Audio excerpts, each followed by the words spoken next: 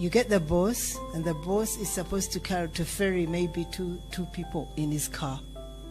So you find that the cleaner has to walk from where he stays up to work.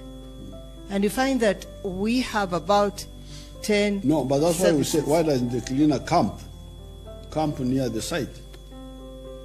Newankubadde abantu abasinga twakyawa oludda luli olwa Pulezidenti Yoweri Kaguta Museveni, naye ate mu bo mubeeramu abantu nga bambi ekintu ekyabalondesa bafuba nnyo okubeera nga bakikola. Omukyalo ono bamuyita Amelia Kyambadde. Tumujjukira bulungi nnyo ku lunaku luli aba LDU bwe baatabukira abantu ne babakuba emiggo mizibu kata abantu batandike okwekyawa. Kaakati omukyalo ono yavaayo okutaasa omuntu wa wansi kw'olwo olunaku, era tujjukira bulungi nnyo aba LDU mu buufu bwe bumu baatandika okuggalawo amaduuka g'omuntu wa wansi, nga buli dduuka baliggalawo. Bwe bakusanga ng'edduuka lyo liggule ng'olwo egyo miggo mizibu. Era omukyalo ono ye yavaayo bambi n'ataasa embeera n'agamba nti nno ekiragiro ky'omukulembeze w'eggwanga mwakikutte bubi. Teyabagambye kukuba bantu miggo,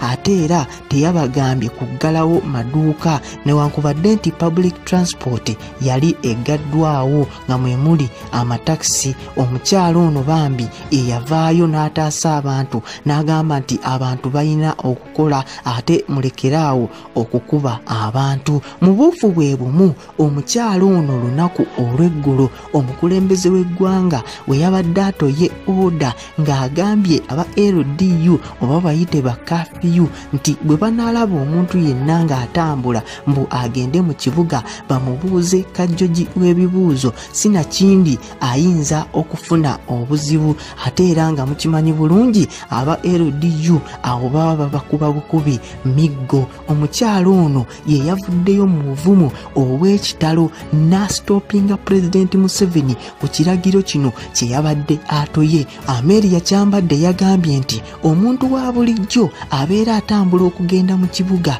okweyiyizaayo ku kasente oba olunsi okugulayo ku bintu abantu bye banaaba bakozesa ewaka. Naye lwaki oba omugaana okutambula? Lwaki tomukkiriza at least agende yeegulireyo ku kanyama, agende yeegulireyo ku bintu ebya bulijjo ebikozesebwa ewaka? Then there is another cluster of people who walk to restock. They come to Chikubo to buy their stock, and they have a border. They don't, because they can't ride on that border. So the one of the border goes ahead to pick the stock from Chikubo. I walk personally to come and select, put my goods on the border. It comes, then I have to walk back. Why can't the selection be done on phone now? If you want to you see now, to cut off that human contact, we are saying, instead of coming to select physically, why don't you do it on microphone? The other, mine, not yours, this one of the Nakability Kang. Where's the microphone? You bring my phone. Tell coach to bring my, soon as I'm married daddy. Huh?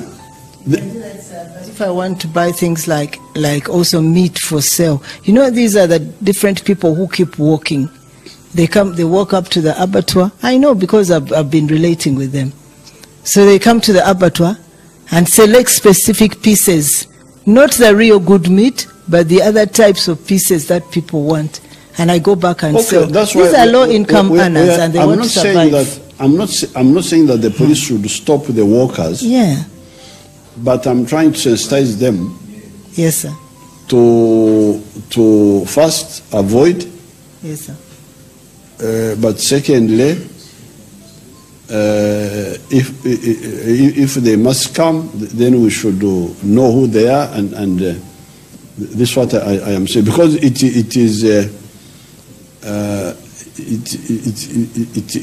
a loophole.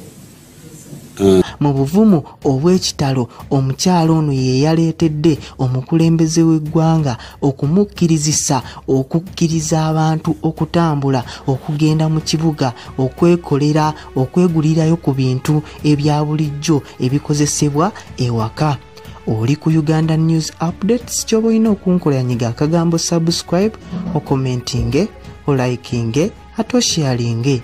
Mwebale nnyo, mwebale eddala. Sigadde nserooja maloboozi.